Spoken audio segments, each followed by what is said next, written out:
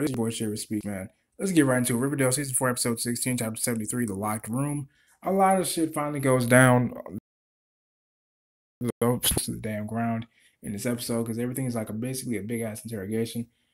This season wraps up really well what happened and what led up to the climactic death, quote unquote, of Jughead.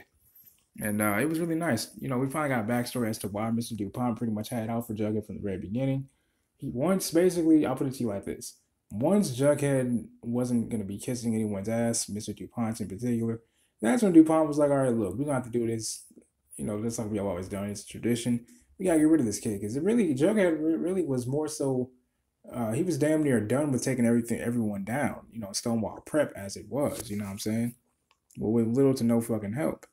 And it was impressive in my opinion because, you know, not many people have actually ever stood up to Stonewall Prep and Mr. DuPont, you know, but Jughead did. He stood on his morals and he succeeded. I mean, we also had, you know, Donna finally, you know, having to come to the realization that she's just like Mr. DuPont. She's the very thing that she never wanted to be. They said that she basically became the very thing that she said that she would never be.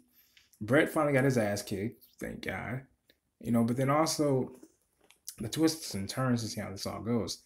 I have so many damn questions. Like, how the hell does Charles have all this FBI equipment and services on standby like that? And I know a lot of people are saying like,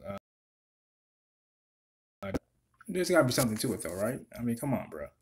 But really, that's really all that really happened in this episode, man. I mean, it was a lot of crazy stuff.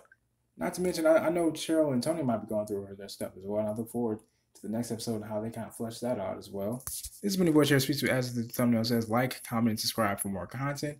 I'm going to be doing this forever, man. I thank you guys for all the support that you guys always do. You guys hit the share button too, to share with your friends. And if you guys have any ideas of what you guys want me to, peace and love.